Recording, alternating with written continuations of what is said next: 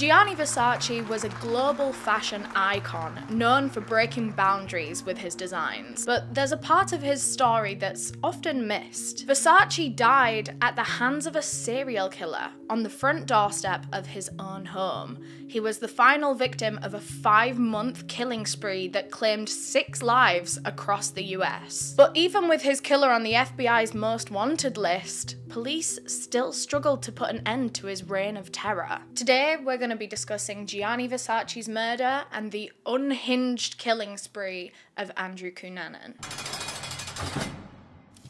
Before we get into the case, I just want to thank our sponsor for making this video possible, NordVPN. Regular EleanorNeale viewers will already know how in love I am with NordVPN, and I have been for years and years and years, and I'll tell you why. Obviously, all the usual VPN benefits, like being able to access content from other countries that isn't available to you. Just general protection when you're using the internet, making sure that all of your personal information is safe. But there's so many reasons that I choose NordVPN over other VPN services. They have a plethora of other benefits, including their threat protection feature, which is one of my favorites. It helps to protect you from malware, from trackers, from intrusive ads, all 3 of which scare me, especially pop-up ads. Their dark web monitor notifies you if your credentials are ever leaked online, which is so useful. It gives you that peace of mind. NordVPN also have 24/7 support in case you ever need help with your account, which I think is very underrated because I know that a lot of us use VPNs for our streaming sessions.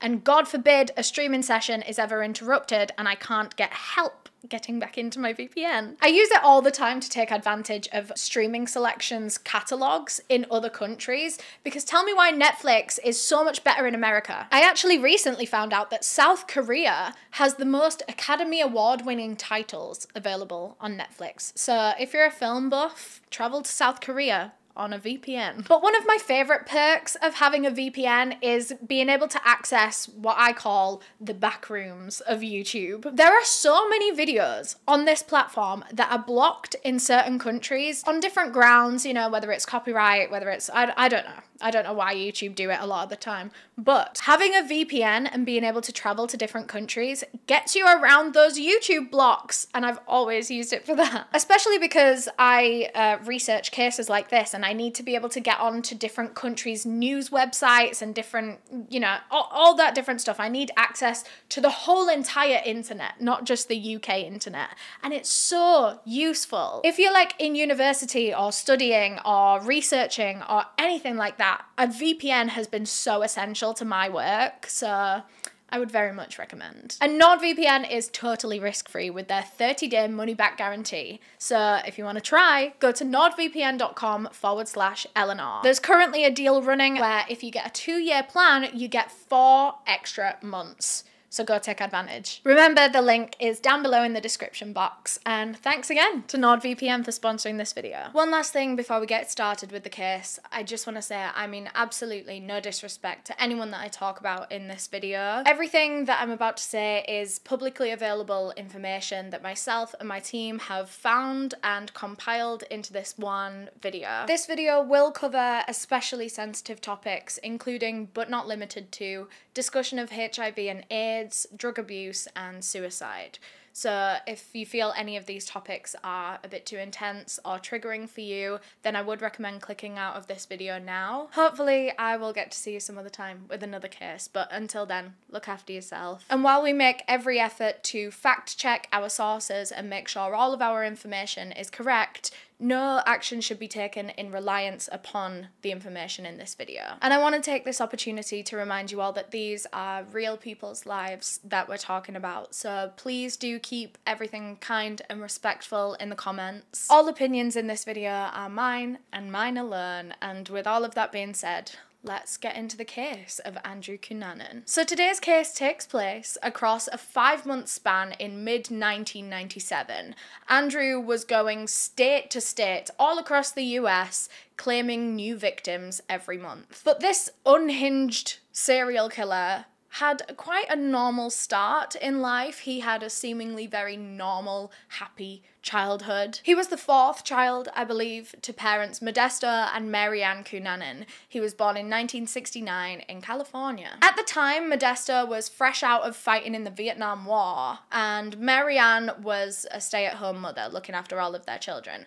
They'd been together a long time, but they weren't very happily married, like not at all. Mary Ann had always suffered with her mental health, like all her life, but when she had children, she got really bad bouts of postnatal depression, and it was the worst after the birth of Andrew, who was, you know, I think he was their youngest child. I don't think they had any more after him. And honestly, after hearing about this, I don't blame them. Mary Ann was so mentally unwell after the birth of Andrew, to the point where she was practically bedbound. She was not getting out of bed. She wasn't even meeting her own needs, never mind her children's. So Modesto stepped in as kind of primary caregiver for the most part of Andrew's first year. And this led to them building a very, very deep bond. He hadn't bonded with any of his other children quite the way that he had bonded with Andrew. Modesto always said that Andrew was his best friend, and also his mother Mary Ann, to say that she couldn't be as involved in his first year, she still did grow such an intense bond with Andrew later on in life. But this is also kind of one of the negative parts of his childhood, is how much his parents loved him. Not like that. It wasn't how much they loved him, it was the way that they loved him. Andrew was very clearly their favourite child, which was very sad to read about. Like, all the other kids knew that Andrew was the favourite. They used to call him the white sheep of the family, in, like, you know, like the good version of the black sheep of the family, because he was different to all of them. He would get praise, he would get things that they didn't get, he was allowed to get away with things that they weren't allowed to get away with. His parents also very much treated Andrew as if he was an adult when he was still very much a child. Like, his father would talk to him about things that he probably shouldn't be talking about, you know, like women and etc. And his mother would kind of trauma dump on him in a way. She used Andrew as like her therapist, especially when it came to her relationship, her marriage to his father, that was very, very sour. And whenever anything would happen with her husband, she would go to her son and like trauma dump it all on him and kind of put him in the middle of his parents arguing. And just a very inappropriate situation for a child to be in. These are worries and stresses that a child does not need. And also, what kind of advice could your like 7-year-old kid give you about your marriage? I think it was just more of a case of his mum needed to get it all out and Andrew was like her best friend. Just a bit inappropriate, I guess. I do feel bad for him though, you know, having to bear the burden of your parents' problems in life. Like, that's not a job for a kid that's trying to grow and develop. From a very early age, Andrew realised that his family didn't have a lot of money. And this was something the family was quite insecure about. Well, obviously mainly the parents, because kids don't quite have a grasp on what all that means. But it was very ingrained into their family by their parents that their financial situation was bad, and that was shameful to them. Because they lived in a very middle-class part of town, but they themselves, their family, was working class. So they have surrounded themselves with people that are wearing more expensive clothes than them, and their houses are bigger, and just everything in general. The people that live around them have more than they have. So every time they leave the house, they're kind of reminded of the situation that they're in, and I think it made those insecurities hit so much harder. Reputation was very important to the Cunanan family, well, particularly to Modesto. He really, really cared about what the neighbourhood thought of them. It was one of his biggest goals in life to be climbing up the class ranks, or at least look as if they're rising up the class ranks. Like, he was getting into debt and all kinds of things just to pay for things. you know? Not to like survive, not on a basic needs level. It was like, oh, we need new shoes. We need the shoes that everyone else has got. Those shoes. I will take out a loan to get those shoes. It was mainly Modesto's insecurity, but because he was so bothered about it and always talked about it, he'd really ingrained it into the rest of the family that they should be behaving in a certain way and that they should be trying to seem richer than they are. So this had Andrew going to school as a little kid and lying about what his father did for a job. He would tell all his friends that his dad was a millionaire and they had all these cool things and they would go on trips to Europe every summer and all that kind of stuff. He would make up so many lies about their financial status because he thought that that is what was needed to get by in society. That's kind of what their father had taught them. But once Andrew got into the habit of lying to impress people at a young age, that never left him for the rest of his life. He was a pathological, compulsive liar, especially when it came to his reputation. I mean, even up until like in his 20s and stuff, you will see very soon that he just could not stop lying about financial stuff and the people that he knew and the things that he had and how great he was. He had this really inflated sense of self that I think originated from when he was a child and he was the favourite and he could do no wrong and he was destined for great things because he was very intelligent as well, actually. He had an IQ of 147. A great IQ it starts at like 120. So he was already 27 IQ points, higher than the smart people. And for that reason, he was actually sent to... Wait, no, I don't think he was sent to a different school, but he was put on a different program within his school that was only for the smart kids. And that made him feel even more superior to everyone around him. He was the smart kid. He was the rich kid. I mean, like, it was lies, but that's what he was at school. And then at home, he was the favourite. He was the angel boy. They used to call him Prince. He was the prince of the family, which there was another boy in the family. There were two girls and two boys. And imagine your brother got Prince and you're just called by your first name. Everything that his parents did reinforced to Andrew that he should always get special treatment. It really set him going that way in life. Like, they gave him the biggest bedroom in the house. And when I say the biggest, I mean the biggest. Even his parents didn't get a big bedroom because they gave him the master bedroom. The youngest child got the master bedroom with an ensuite, and the rest of his siblings, his three other siblings, had to share 2 different bedrooms. The favoritism just got like more and more blatant with time. When they were young kids, it was a little bit more subtle, but as they grew up, it was kind of just an accepted fact within their family that Andrew's the favourite and he gets benefits and there's nothing anyone can do about it. So, like I say, as they were getting a bit older, he got the master bedroom. His father, at one point, decided to take out a loan to buy a car. A sports car as well. It wasn't just any car, a sports car. And this car was going to just sit in the driveway until Andrew learned to drive. He was the youngest of 4 children. The older siblings could drive. He didn't even have his license yet, and his father was going to buy 1 car, and it was going to be for him, and it was going to just wait until Andrew was ready. Like, I just feel really bad for his siblings. Like, living with a sibling like that must have been jarring. Just plain jarring. In his late teens, Andrew Cunanan came out as gay. And this changed the trajectory of his whole entire life. Because at this point, he started frequenting gay bars. And he was a very attractive young man that was in very high demand. There were a lot of older, richer men at these clubs and bars that wanted to take care of Andrew, you know?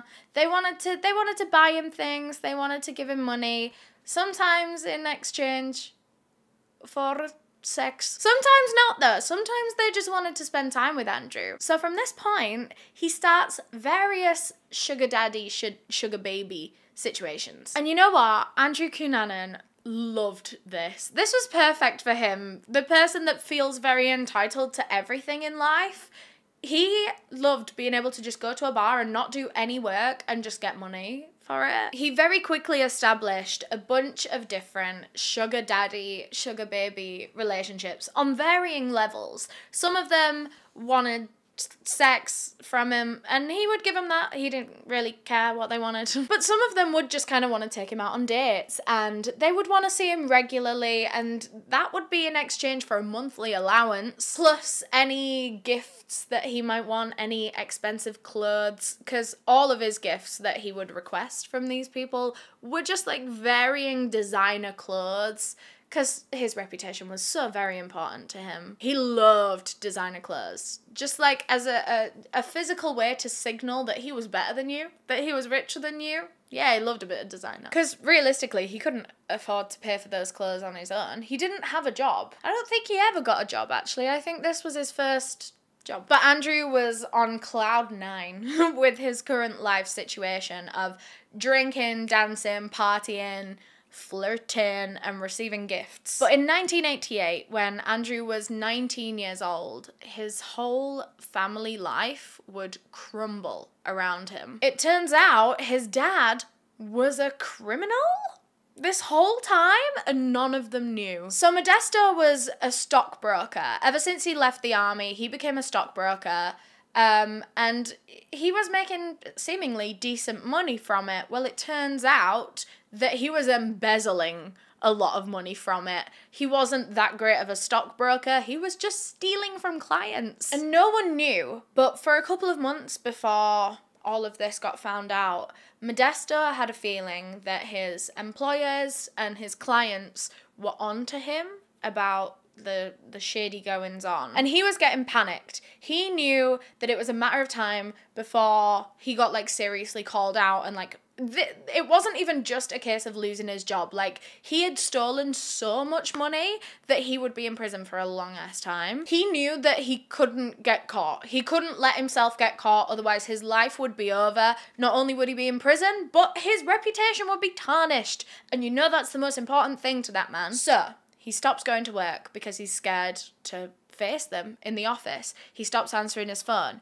Meanwhile, his whole family don't have a clue that this is going on, by the way. He's never told them that he's stealing and embezzling. And Modesto starts doing all this shit to prepare to go on the run, right? He starts selling his car. He sold the family home without telling the family that live in it. He sold pretty much everything and then packed up what he had left and flew off to the Philippines. He fled the whole entire country. He left his family high and dry with absolutely nothing. Not even the home that they lived in. They had to try and find a new place to live. They were homeless. He left his family homeless, penniless, and less. Andrew's first reaction when he realised that his father had fled the country and gone to start up a new life in the Philippines, his first reaction was to go with him, to follow him out there and restart with him in the Philippines. So he did. He actually full on bought a plane ticket, went out there to go and see his father.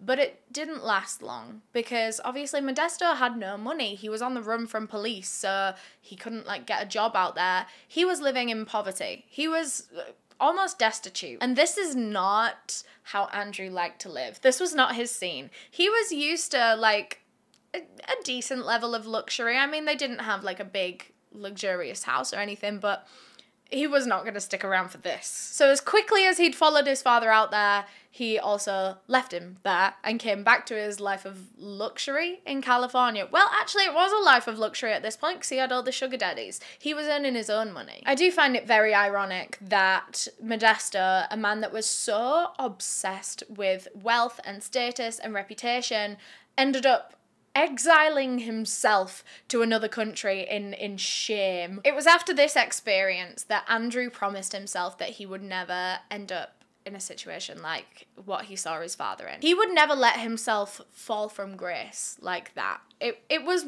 genuinely like the reputation part of it was the worst for all of them. Like, they were embarrassed of their father. He was embarrassed for himself. So when Andrew got back to California, he was like, okay, I gotta grind this sugar daddy shit even harder. Like, I need to be getting more allowances, more gifts. And so he starts trying to make his way into wealthier social circles, you know, make friends with richer people and meet their rich friends and then meet their rich friends. And it was working. You know what? One thing I will give Andrew Cunanan, he sounded very charming. And you know why? Because he was a liar and a narcissist, and they're always the charming ones, aren't they? Because it's superficial. He would still be telling all these grandiose lies at every party, at every bar, every nightclub, and it made people like him because he sounded very interesting. So yeah, he very quickly grew his empire of sugar daddies and his social circles. He was quite well known in the clubs that he frequented. He'd kept this part of his life a secret from his family the whole time. I believe they knew he was gay, maybe, but they didn't know that he was getting money from his lovers. But he couldn't keep it a secret forever, and eventually his mother found out. And she was devastated. Mary Ann was a very religious woman, and yeah, this did not go well. They had like a full-on shouting fight in the house, and at one point, Andrew actually got up and pushed his mother against the wall and dislocated her shoulder. That's your own mother, your own aging mother. How sick. Just a side note, Andrew is very much believed to be a sociopath or a psychopath or some level of, you know, incapable of feeling empathy. And when I read that last part, I was like, yep, sounds about right. I mean, that part and the fact that he does go on to become a serial killer, that's what this video is about. Regardless, Andrew was having the time of his life in his early 20s. He had everything he wanted, everything he needed, but it wasn't gonna last forever. The sad fact is, a lot of these sugar daddies, these older, wealthy men, preferred very young men, like late teens, very early 20s, and Andrew was now aging beyond that bracket of very young, fresh meat twink, you know? Andrew was kind of no longer their type. Don't get me wrong, it was still an attractive young man, and there were still sugar daddies that were interested in him and wanted to continue their relationships. But some of them started kind of dropping out at this point. And actually, it wasn't even just his romantic interests that had started losing interest in Andrew. It was kind of everyone. Like, all the new friends that he was making was starting to see through him a bit. That's the thing with pathological liars, is that they always end up catching themselves out. They tell the same lie slightly differently, or they tell two different lies to two different people. And when you're in social circles like this and everyone talks, people were starting to just side-eye him a bit. And so, yeah, he was losing friends, he was losing sugar daddies. Honestly, everything was a bit rocky for him at this point in time. Like, his mental health, his finances, obviously, because sugar daddies are pulling out. That's like getting demoted. It's like taking a pay cut. Even his relationships that weren't for financial benefit, like romantic relationships, because he did have a few, like, genuine things with men that he met at the bars that weren't going to pay him for his services, but he didn't mind because he was attracted to them too. One of Andrew's most intense romantic relationships was with a man named David Madsen that he met in 1995. At that point in Andrew's life, he was very financially stable. He was being looked after by this one particularly wealthy businessman that he never really saw, but would send him $2,000 a month. That sounds alright. Along with all the other stuff as well, like nights out, holidays, gifts, everything, plus $2,000 a month. Crazy. So when Andrew met David Madsen at the bar, he kept all of this a secret from him. You know, how he got his money and all his sugar baby activities. He kept all of that a secret. He just approached David Madsen in the bar, offered to buy him a drink. They got on really, really well. He invited David back to his hotel room because David wasn't in town for long. He was in California for a bit, but he originally lived in Minnesota. So they went back to Andrew's hotel room for, you know, a little one-night stand. But then, well, actually, it wasn't a one-night stand because they kept in touch afterwards, albeit long distance. I think Andrew really liked David. So much so that when David went back to Minnesota, Andrew was always calling him and asking if he could come over and visit. And I'm not gonna lie, I don't think David was quite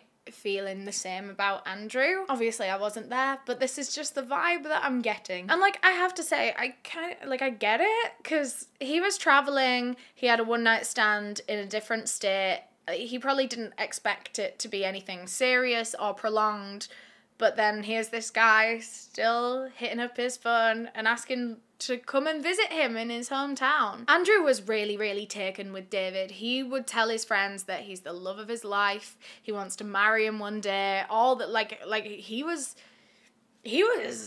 besotted with this man that he had met one night. And he would go over to Minneapolis and meet him, and he would stay at his house, and like, I think they would, you know, whatever, they would have a good time while he was there, while he was in town.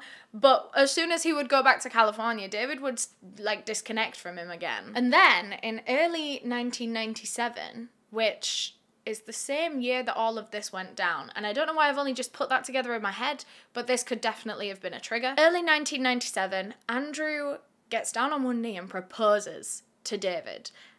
And David rejected him, so like, a bit awkward. And from that point on, their romantic relationship ended. But I think they were going to try and stay friends, because they did get on really, really well. They had a good friendship, and obviously Andrew was besotted with this man, so if he couldn't have him romantically, he was going to take him platonically. Andrew actually went to visit David one more time in Minneapolis now that they were just friends. And because now he was technically single while he was over there, he decided to reconnect with an old friend slash flame, maybe? This friend was called Jeff Trail. He was 28 years old, same age as Andrew, and he had previously lived in California. That's where they made friends. They would go to all the bars and the clubs and everything together, but then Jeff moved to Minnesota, so he never really saw him after that. But hey, now Andrew is single and he's gonna be in Minneapolis, so he hits up Jeff Trail and he's like, hey, we should do something. I'm going to be in town soon. So his flight touched down in Minneapolis on April 25th. And that first night, he spent the whole evening with David. He was staying in David's apartment. Well, he was kind of hoping that he might be spending a couple of nights at Jeff's apartment. But his, like, main living arrangement for while he was there was that he was going to stay with David. So the first night, they go out for food. They have some drinks, a little catch-up, a little kiki. And then he texts Jeff Trail and he says, hey, want to come round to my apartment, or the apartment I'm staying in, tomorrow? And Jeff's like, okay, cool, see you there. The next day, sometime in the evening, David Madsen goes out to walk his dog.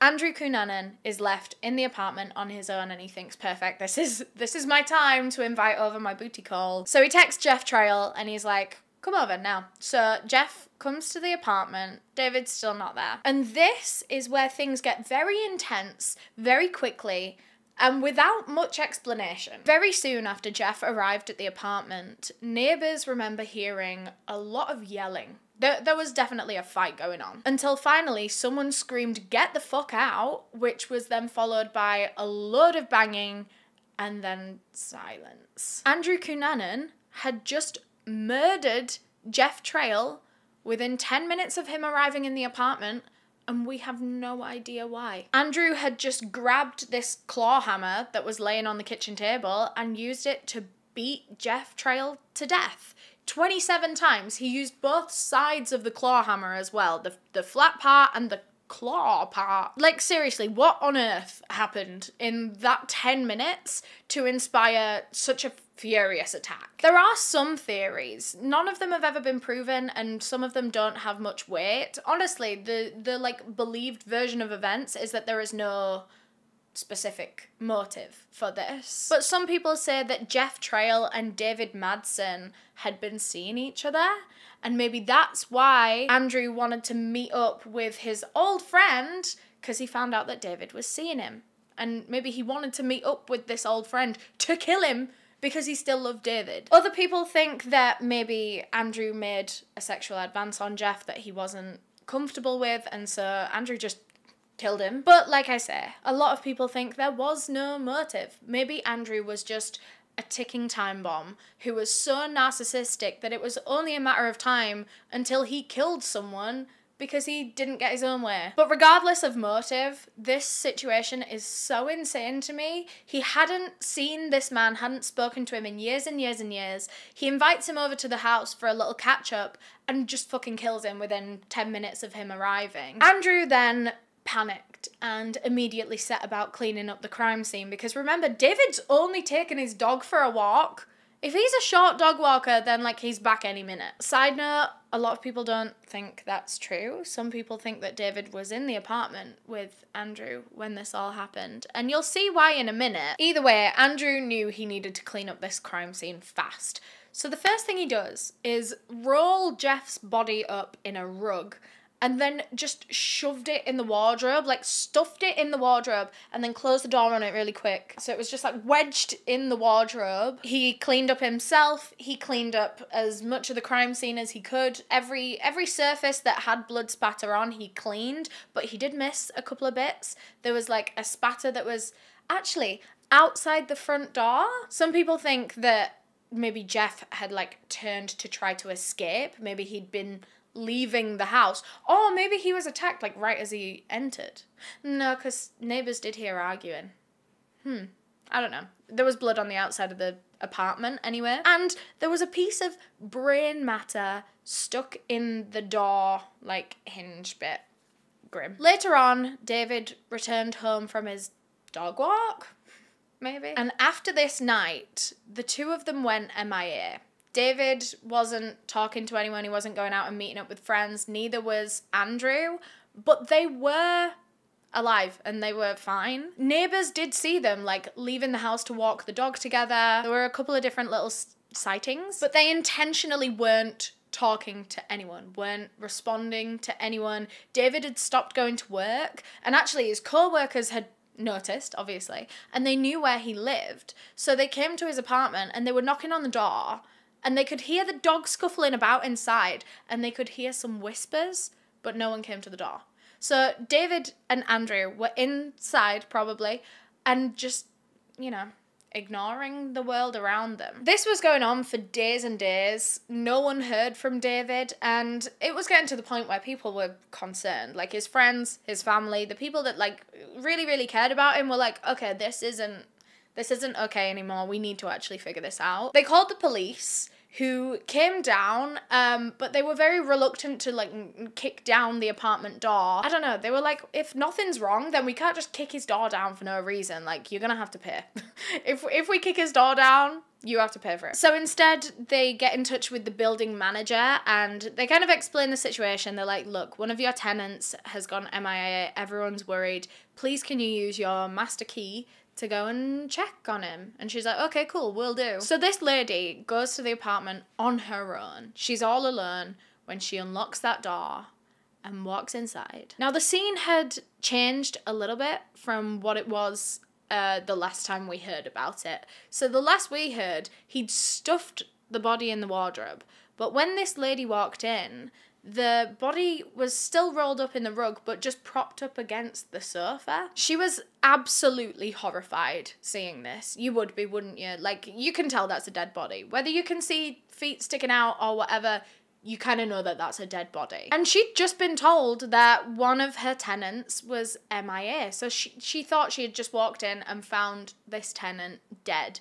She panicked and she just grabbed the dog because the dog was still there. The dog was all on its own. There was no one else in the apartment, just this rolled up rug and the dog. She grabs the dog and she runs downstairs and calls the police to come and check out this scene. The body was recovered from the crime scene and sent to a morgue for identification because 27 blows with a claw hammer to the head is enough to disfigure anyone. No one could look at this person, this poor man's body, and be able to identify him. He did not have facial features anymore. In fact, the only way that he could be identified in the end was through a tattoo on his leg.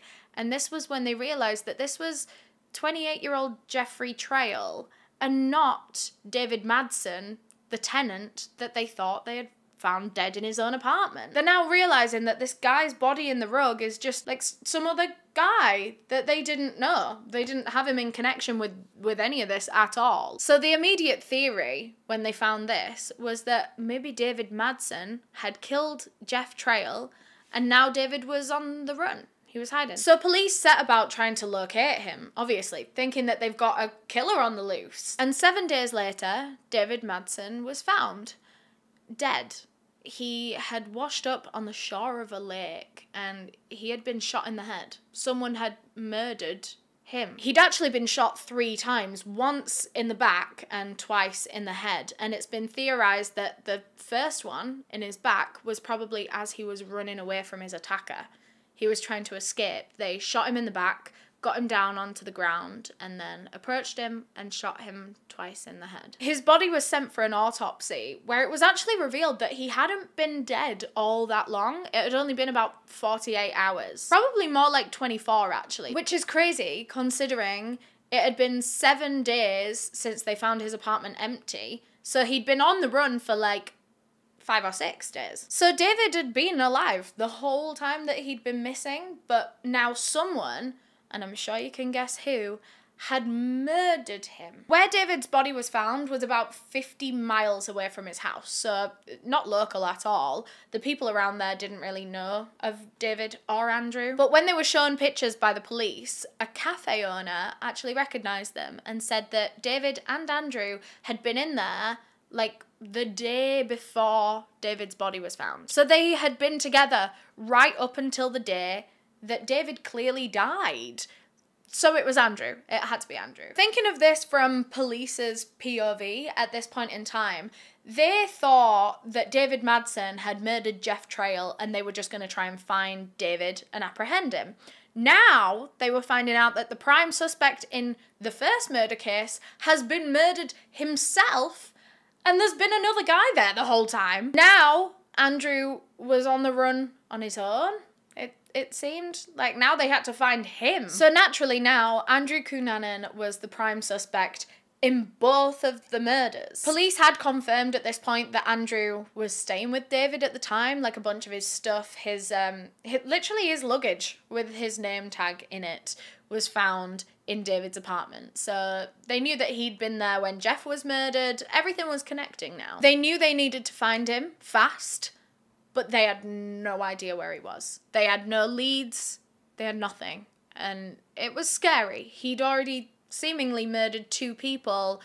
How many more was he gonna go on to kill? After killing David, Andrew travelled all the way to Chicago to avoid being detected, because he knew that it was only a matter of time until the bodies were found, and he wanted to be as far away as possible. When he got to Chicago, he set about finding some temporary accommodation for himself. He needed a house. He needed somewhere to live. But he was realising that he was very stuck for options. You're a double murderer on the run. What are your options? Sleep in your car, sleep in like a sleazy motel or like something like that. But this is Andrew Cunanan we're talking about, so he didn't want to do either of those things. He was a bit of a princess when it came to things like this. He liked high standards and nice places. He wasn't just going to go stay in any motel. He refused to compromise his luxury living, so he came up with a new plan. He was going to scope out a nice big house, and he was going to wait until the residents came home, then kill them, and then just live in their house. That is an absolutely insane plan. But I guess, to be fair, after you've murdered 2 people, sanity is out of the window, isn't it? So Andrew arrives in this neighbourhood of these great big houses, and he's watching them all for a bit, seeing who's coming in and out. And then he spots an elderly man going in and out of this house, and there's no one else with him. He seems like he lives on his own, which sadly made him an ideal target for Andrew Cunanan. The man's name was Lee Miglin. He was a 72-year-old retired property developer, real estate developer. He was a very wealthy man. And he didn't actually live alone, by the way. He had a wife, but she was out of town at the time of this case. It was May 4th, 1997, when Andrew approached Lee Miglin. He'd waited until he arrived back home, and then as Lee was entering his own front door, Andrew appeared behind him with a gun. He held it to his back and guided Lee inside his own home, and once they'd shut that door, Andrew attacked him. He dragged Lee off into his own garage, where he proceeded to tie his wrists and his ankles and torture him. Like, this is how you know that Andrew Cunanan just enjoyed killing people and inflicting pain and terror on others. Andrew doesn't gain anything from torturing his victims. He was just enjoying it. He subjected Lee Miglin to an extensive beating that broke several of his ribs. He was using a bunch of different weapons to do this, like heavy objects. And he also, when Lee was like laid down on the ground, Andrew grabbed these massive concrete bags and just dropped them on his body. That'll have been what crushed a lot of his ribs. Actually, Andrew made use of a lot of the gardening equipment that was around them, because remember, he dragged him to the garage. So he grabbed a gardening glove and used it as a gag. He like stuffed it inside Lee's mouth. He then grabbed a pair of shears and used it to stab Lee in the chest about 4 or 5 times. And then he grabbed a garden saw and used it to slice Lee's throat, almost completely decapitating him. It was completely one side to the other. And of course, with a laceration that wide, he lost a lot of blood and very quickly succumbed to his injuries. Andrew then picked up Lee's dead body and just stuffed it behind some bins in the garage, which I think is just awful, especially after everything that has just happened. For this man to just be like shoved behind some bins as if he's part of the trash, that makes me so upset. Once he'd taken care of the blood and the crime scene, Andrew then wandered back out into the house. He wanted to go for a tour of the house that he'd just killed for. He very quickly made himself at home. He ate the food from the fridge. He went and had a bath. He shaved using his murder victim's razor. Because obviously he had like rugged facial hair at this point. He'd been on the run for a little while, so he shaved all that off. And then he listened to the voicemails that had been left on Lee Miglin's house phone. And one of those voicemails was from his wife. Her name was Marilyn. She'd been away for a week and she was due to return home literally the next day.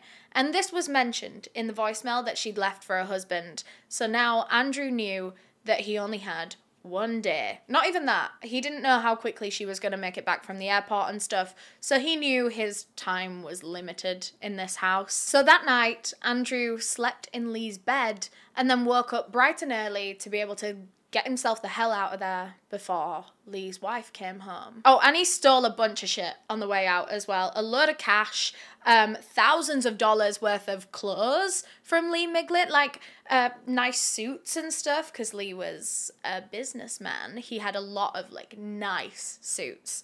Of course, Andrew Cunanan was having all of them. And then he fled the scene in Lee Miglin's car. As soon as his wife got home that day, even before she got home, she knew that something was terribly wrong. Her husband wasn't there to pick her up from the airport, as he always was, so she had to find her own way home. And then when she got there, the car was stolen, the house was a mess. So she called the police and she said, look, someone's broken into my house, stolen my car, I can't find my husband anywhere. He will have been in when this all happened and now I'm scared, I don't know where he is. So police come down and they start to help her. They take a description of her husband, they're going to file a missing persons report. Meanwhile, another team of officers are going around the house and, you know, seeing what's been stolen, what's been damaged.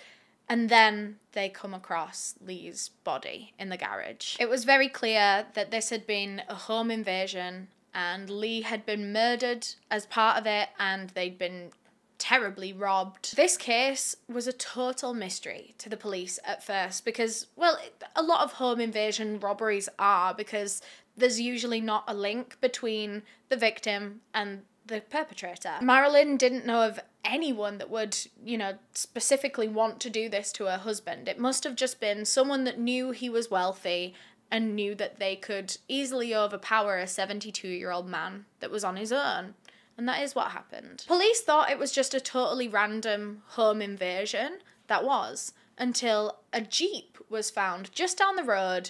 And it was abandoned. Like, it had been, like, parked on the side of this road for a good few days. So eventually, someone called the police and they were like, I think there's a car abandoned on this street.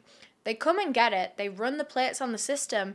This was Andrew Cunanan's own Jeep that he had left just abandoned at the scene of the crime. So this told police everything they needed to know. A guy that is on the run because he is responsible for 2 murders has just ditched his car near this other murder scene. Of course he's responsible. And it was clear that Andrew had obviously ditched his own car there and then used Lee's car to continue on the run. And Andrew wasn't stupid. He knew that police were going to figure this out very quickly, and he knew he needed to ditch this car soon. Like, he needed to find a new one to steal to take over from this one, because police were going to be looking for this one. It was eventually found on May 10th, about a week, just short of a week after Lee's murder.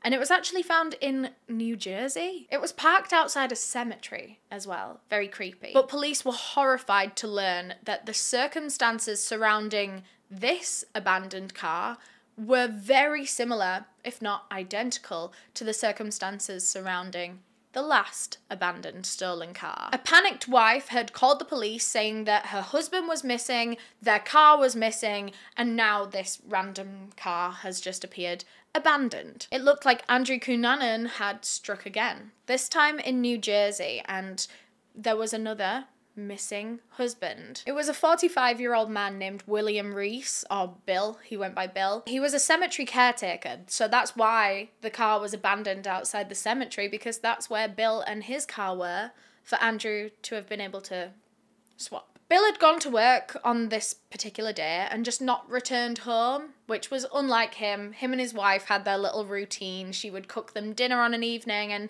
he would come in from work and they would sit together. But that night she was just waiting and waiting, and he wasn't coming home. So she decided to go down to the cemetery and see if everything was okay. When she arrived at the cemetery, she found that their car wasn't there, first of all. Bill had a truck, and he parked it right outside his little office building in the cemetery. Office building. You know in cemeteries they have those like little outhouse shed type things. He had one of those, and he would park his truck there every day. It wasn't there. And there was just this random other car outside the cemetery, the only one around. So immediately his wife is worried, and she knows that something's not right. And she goes into his office, and nothing seems amiss in there at first, although there is a radio playing Christian music full blast. But that's it. So this is when she calls the police, and she says she can't find her husband anywhere, he's not at work, and his car is gone. She's worried. Police come down to the scene to speak to her and file a report. Meanwhile, again, just as last time, another couple of officers start doing a bit of a search at the scene. And that was when they found William Reese, but he was dead. It turns out there was a basement part underneath Bill's office, and it seemed that Andrew Cunanan had guided him down there and murdered him there. Kind of similar to how he guided Lee Miglin into his own garage and carried out the murder there. Although this time he hadn't tortured his victim. That was only Lee for some reason. He'd simply shot Bill Reese to death and then taken off in his car. He hadn't done anything else at that crime scene. So now he was on the run in another new car in this pickup truck, and for a while police didn't have any leads on him. They were looking for this pickup truck and they just couldn't locate it. No one could. He'd managed to drive the pickup truck all the way to Miami Beach, Florida, and he checked himself into a hotel called the Normandy Plaza Hotel. Side note, a lot of people have said they think Andrew Cunanan would have hated it there. It was quite like tacky, gaudy. It was a cheap hotel. He needed cheap at this point because he didn't have money. It was $32 a night, or if you wanted a bit of a cheaper package deal, you could pay $29 for a week. And at first, Andrew was paying it nightly, and then after a while, he realized police aren't finding him here, so he starts paying for it by the week. He was there for a while. And I think the reason he was managing to lay low is because he wasn't really using the pickup truck anymore. He used it to get to Florida, but then from there, he just kind of had it parked at the hotel, and he was just kind of doing everything on foot. So to summarize, because I feel like this has been such a roller coaster. At this point, Andrew had murdered 4 people. The first 2 were friends or acquaintances. Jeffrey Trail, who he beat to death, and then David Madsen, who he kind of took on the run with him for a while and then eventually shot him and left him in a lake. And then his last 2 murders seemed to be crimes of opportunity. He killed Lee Miglin so that he could use his house and steal his car, and Bill Reese, well, again, for his car. And at this point, Andrew Cunanan had made it onto the FBI's most wanted list. But annoyingly, the appeals for information were very much focused on that pickup truck because they thought that he would be actively driving it wherever he was. So these appeals really focused on that car, on its plates, on the colour, on the model, everything. Meanwhile, he wasn't driving it. So for a whole month, he managed to lay low at this hotel. No one suspected him. Everyone treated him fine and normal because he was just a normal guy. That was until he did something really stupid, actually. He decided to take one of the rings that he stole from Lee Miglin to a pawn shop and sell it under his real name as well. And this is so stupid because pawn shops regularly have to send like an itinerary of all the things that they've bought just in case it's stolen items, and they send it to the police for a review. So obviously Andrew Cunanan's own real name is going to be on this report next to this little ring that has been stolen from Lee Miglin. Well, I guess this would be a problem if police actually check those lists. Shade. The police had that information on their desk and they didn't actually see it until after this whole case. So even though he made that mess up, it didn't actually affect anything. And just days after he pawned that ring and almost got caught, Andrew committed his final murder. And this would be the one that made him infamous, when he decided to murder global fashion icon Gianni Versace. I'm sure you are very familiar with the Versace name and the brand.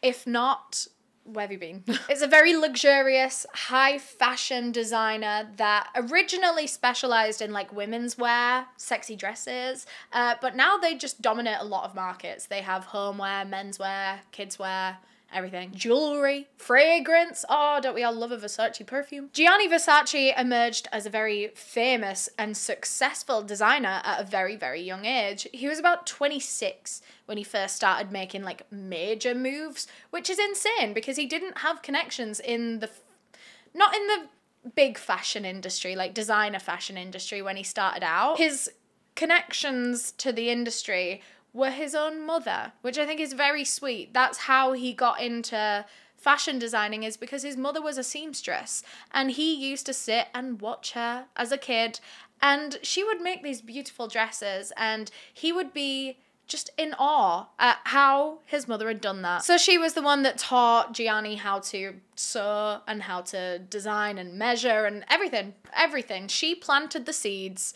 for Versace, the brand. And family has always been a very big part of the Versace brand. I'm sure a lot of you know Donatella Versace, who is an absolute icon, mainly for her Instagram comments on absolutely everything ever. Donatella Versace. But she has worked at Versace pretty much the whole entire time in some way. She's done a lot of creative help, and I believe she's now vice president. Go girl. Their brother Santo also worked for Versace. There's 3 siblings.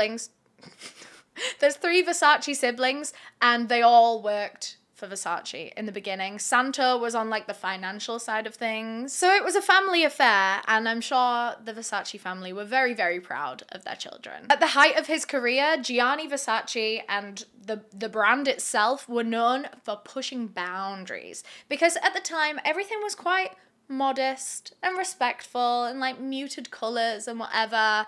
But Versace was not here for that. He wanted to make sexy. He was using leather and lace and cutouts and bold colours, and this was something that a lot of big luxury designers were a little bit... No, they weren't very keen on experimenting with all of that because it was sometimes seen as tacky or not very classy. But I think this is why Versace really hit the nail on the head, because he managed to find that middle ground between like gaudy and slay, you know? Like he smashed it. There's actually a famous quote that goes, "Armani dresses the wife, Versace dresses the mistress." And I think that says everything about what he was going for. He wanted to make sexy lady clothes, you know? Everything else was just a bit boring, you know, long dresses and like muted teal or whatever.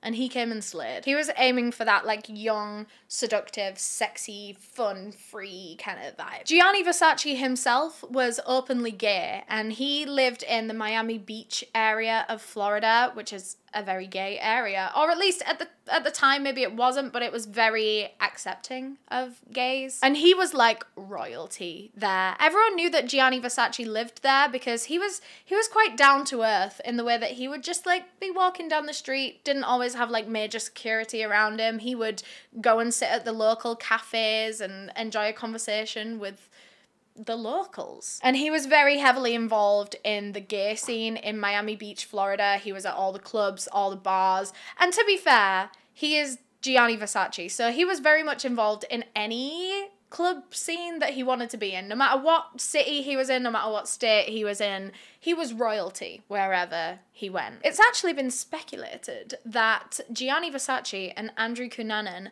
might have crossed paths at some point in like a club or a party or an event. They did attend some of the same things, which is why people think this, because like there's a good chance that they probably did meet, whether it was briefly in passing, just an introduction, or whether they like actually had a conversation. We don't know, but we think they met. And Andrew, for years after this potential meeting, would tell everyone that he is good friends with Gianni Versace. Good friends. It's like hard to know where the truth lies when it comes to Andrew Cunanan, because pathological liar, obviously. Like, obviously, they're not besties, but like maybe there was a little bit of truth in some of it. I don't know. Some people think there might have even been a little bit of a, you know, like more than friends moment happening, but there's absolutely no proof of that. And also, Versace's family have said that he didn't know Andrew Cunanan. And let's be real, when you're as famous as Gianni Versace, you're probably not going to remember people that you have very brief run-ins with at random events. So he probably had no idea who Andrew Cunanan was. Some people speculate that Andrew could have held a lot of resentment for Gianni because they weren't friends? I don't know. Because Andrew had built up this like fake friendship with him in his head and in his life when he talks to his friends. He loves Gianni Versace, his friend, Gianni Versace. But in reality, he knows that Gianni's not his friend. People think that he might have just like built up his own resentment in his head from lying to himself. And it's worth pointing out that Gianni Versace was everything that Andrew Cunanan wanted to be, but wasn't. He was rich and famous and successful, and he had a boyfriend and a big massive mansion, and he was like famous within the gay scene as well, which was a huge thing for the time because this was around about the AIDS crisis. And a lot of people still did have rotten attitudes towards gay men specifically. But Gianni Versace was a globally celebrated gay man. That was even more special and even more what Andrew wished he could have been. So a lot of people believe that just general jealousy and resentment and, well, I don't really know. A lot of people think that was his motive for the murder, but it seems very specific for him to drive all the way to Miami Beach, Florida and seek out Gianni Versace to murder him as his last victim, just over what, like a bit of jealousy? Well, actually, there's also the element of famous person, and if you murder a famous person, a lot of people are going to talk about that, and Andrew himself would then become infamous. Maybe that was what he was going for, and maybe he just knew where Gianni Versace lived, so maybe he just knew how to get there and how to do it quickly. So, on July 15th, 1997, Andrew took the stolen pickup truck and parked it at a garage just a few streets away from Gianni Versace's home. By the way, he had left the hotel without paying his last bill, just completely ditched, ghosted, knew that he was never coming back. It's not known exactly what Andrew did when he left the car in the garage. We don't know if he was stalking Gianni all morning or what he did, to be fair. We don't know. We don't know. All we do know is Gianni Versace's version of what happened. And that was just a very normal Tuesday morning. He was an early riser. He was a workaholic, his husband said. Husband or boyfriend? I don't know if they were married, his partner, said that he was a workaholic and always used to wake up early to get going with things and get putting his ideas down and everything. So Gianni woke up on this Tuesday morning. He left his boyfriend in bed asleep while he went for a walk to the local cafe, and he would go and pick up a bunch of magazines once a week. He liked to stay in the know of everything, especially in the fashion world. He would pick up his magazines and then he would go and sit at a cafe and have some breakfast. And yeah, he was having a great morning. All his usuals saw him, you know, the guy at the magazine stall and the guy at the cafe. He said his usual good mornings. And then he made his way back to his house right around the time that Andrew Cunanan arrived. Gianni walked the few steps at the front of his house and he had this big gate that was always locked, obviously. And as he stood there rummaging around for his key, Andrew Cunanan approached him from behind and just point blank shot him in the back of the head twice. And he just fell to the floor. That was it. He'd killed him that quickly. And at this point, Gianni's partner was actually sat like just inside the garden part having coffee. And so he heard the gunshots. He heard the gunshots that killed his partner. He rushed out to the gate to see what the noise was. And he saw his boyfriend's body just laying on the steps to their home in a pool of his own blood. I can't imagine how horrifying that must have been for him to see. Like, I've seen crime scene photos of the steps, and even just the blood on the stairs is so harrowing. You know when you get that feeling when you see certain true crime things or you hear certain stories and it just guts you? Like, that photo, I saw it and I nearly threw up. Just to know that that was where he was standing.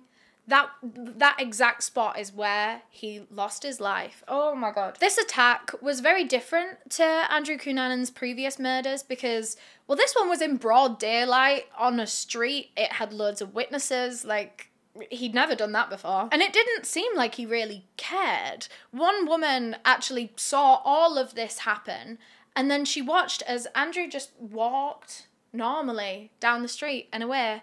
And no one was trying to capture him or anything. Like, no one was trying to... Well, to be fair, he had a gun, obviously. Sorry, I had a stupid moment then. But, like, no one was trying to tackle him or anything. And she was stunned and terrified. So she just kind of watched him walk away after just shooting someone and killing them. So, yeah, he fled the scene on foot and he walked to that garage a couple of streets away where he'd left the pickup truck. He'd actually left a spare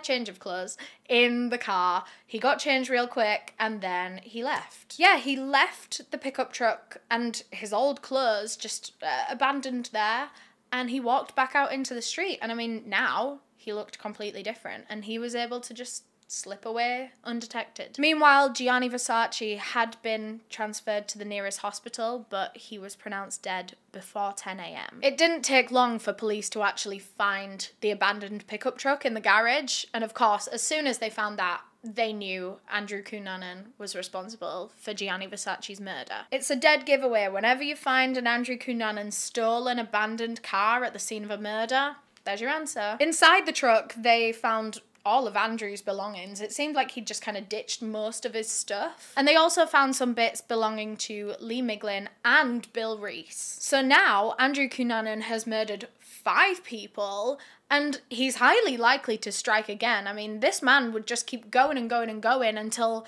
something else puts a stop to him. And now that he'd murdered a huge celebrity, the case was now getting like 10 times more media coverage than it was in the first place. And in the first place, it was already getting a lot because this man is on the FBI most wanted list. So yeah, the coverage on the case was already pretty big, but now it was mega. Andrew Cunanan's picture, his description, everything about him was plastered everywhere. On posters, flyers, on news network channels, newspapers, absolutely everything. He was everywhere and everyone knew to be on the lookout for him. But Andrew managed to avoid detection for over a week. Somehow, he was like one of the most wanted men in the whole country, but they couldn't find him. They didn't know where he was. Despite the FBI literally getting like hundreds of tips and leads and mentions, sightings even, none of them went anywhere. Maybe some of them were him, but by the time police managed to follow up on it, he was already gone. That was until July 23rd, 1997. Andrew Cunanan's time on the run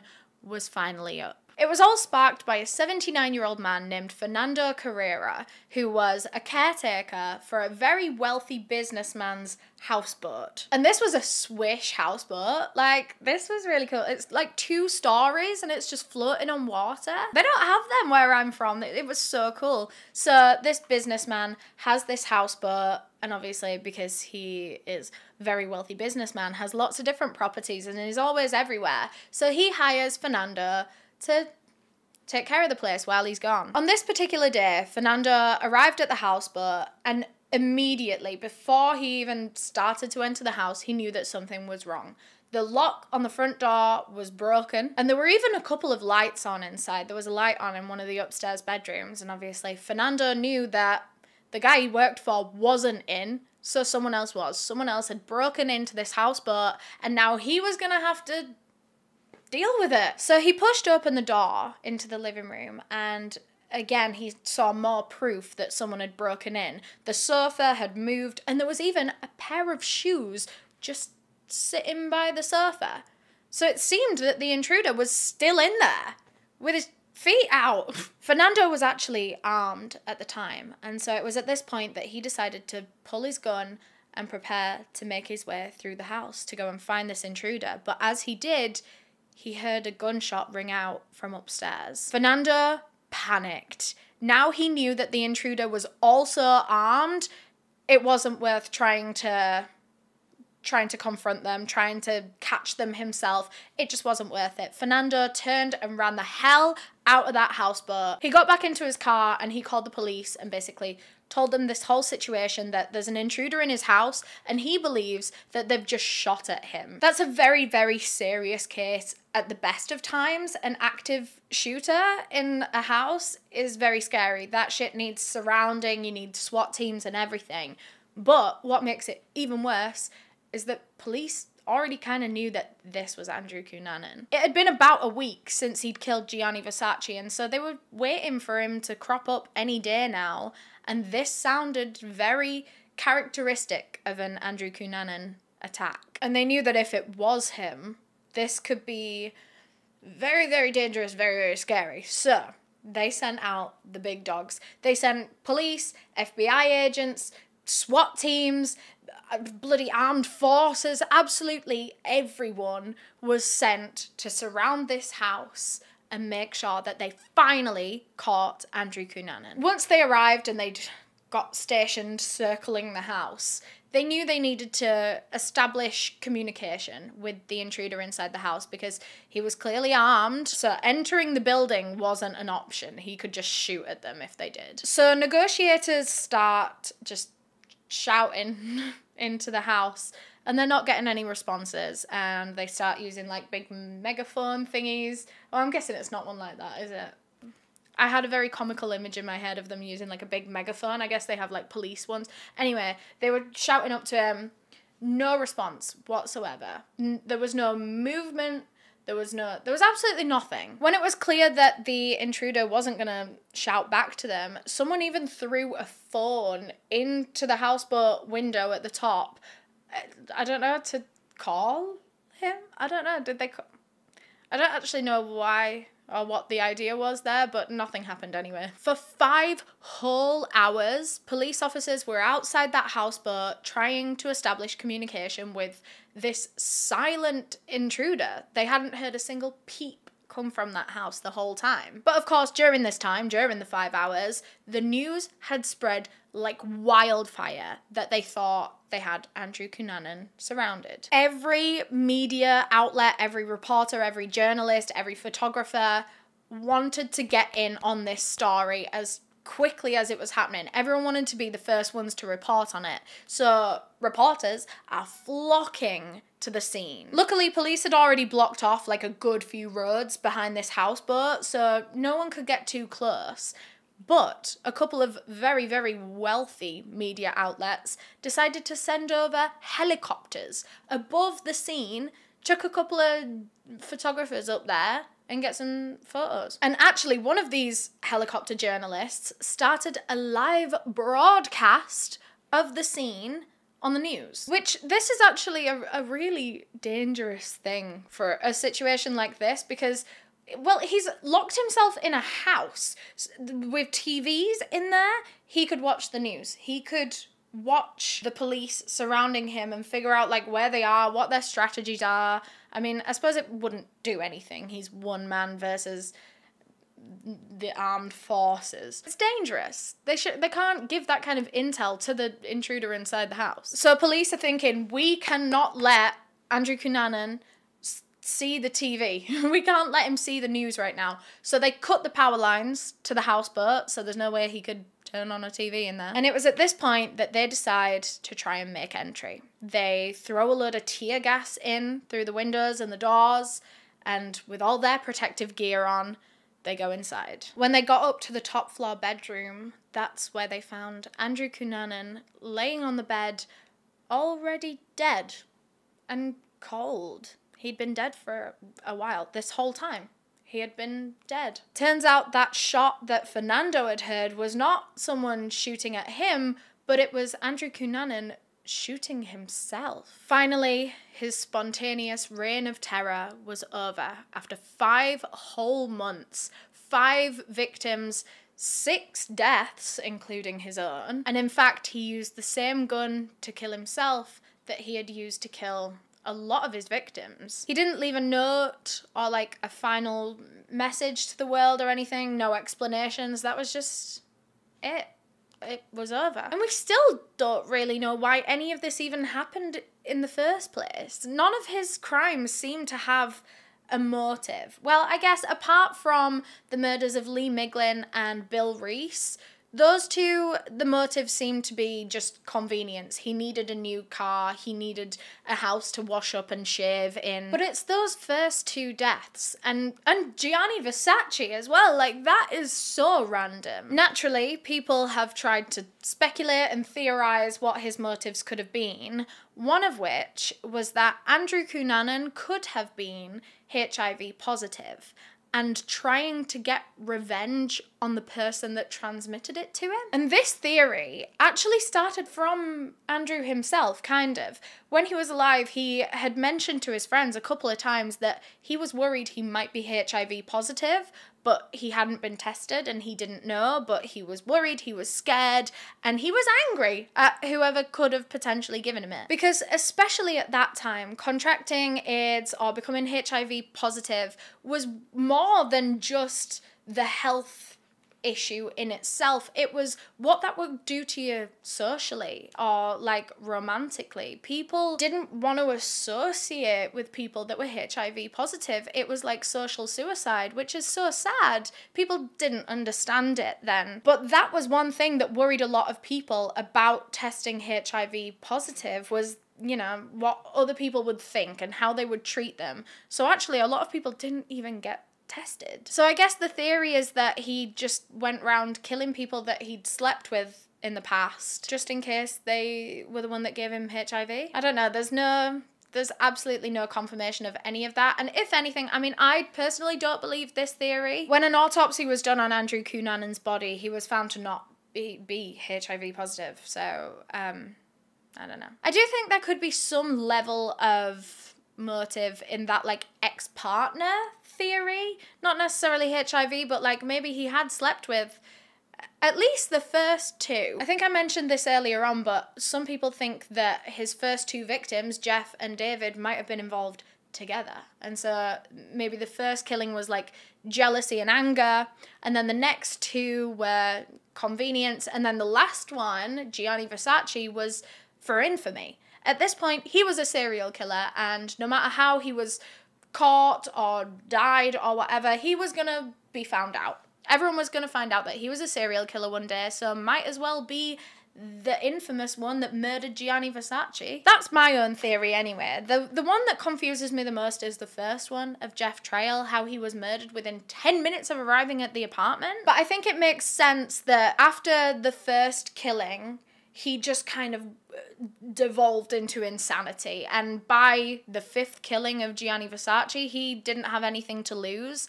And so I think he was just insane at that point in time. And so, yeah, he continued. He just kept going with it. In the aftermath of Gianni Versace's murder, his sister Donatella took over pretty much all of his roles within the company, and her daughter, Allegra, is actually the heiress of Versace. Gianni was absolutely obsessed with her and her younger brother, I believe, but she was his first, like, his sister's first child, and she was a little angel to him, and so he left his whole empire to her. Although she is older now, she's an adult, and she does not like celebrity.